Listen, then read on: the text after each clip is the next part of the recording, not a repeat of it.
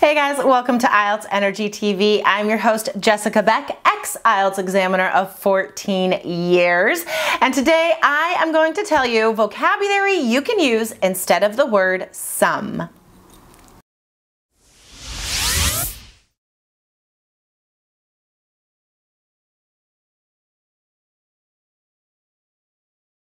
All right, everyone.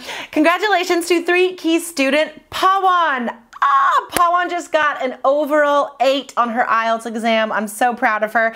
Guys, she is going to be on IELTS Energy episode on the podcast, episode 785, so stay tuned for that.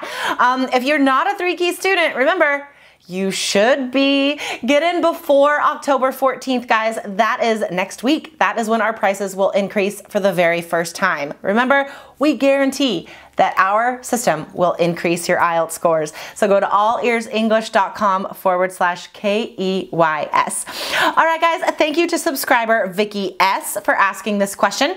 She wanted to know what other word she could use instead of some in the following sentence. This essay will shed some light on the factors. All right, in this sentence, guys, you don't need the word some.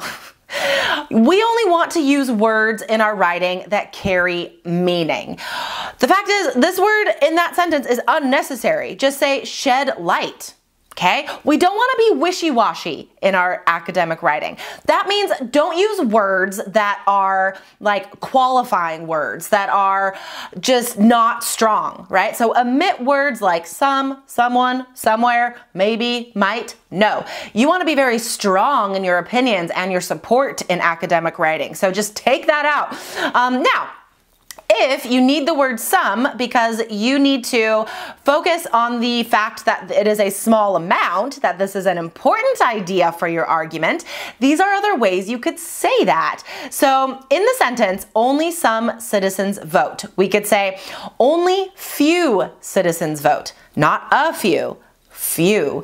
If we say it like that, it is impressive grammar because you know that few just means a small amount, and it is a surprisingly negative small amount.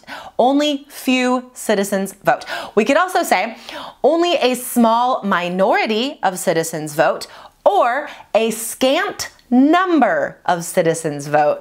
Remember, guys, I always type out the vocabulary. Look at the description below the video. Click on Show More so you see the full description.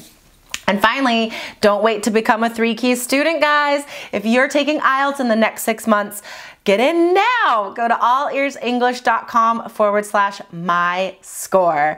And lastly, if you have an IELTS question, ask me in the comment section below. All right, everyone, I'll see you next week with more amazing IELTS tips. Bye, guys. Bonus tip, get a 7 or higher with the All Ears English app, featuring real-time transcripts and vocabulary practice that will push your score higher. Plus, fun video lessons with Lindsay, Michelle, and Jessica. Download the app today at allearsenglish.com/app.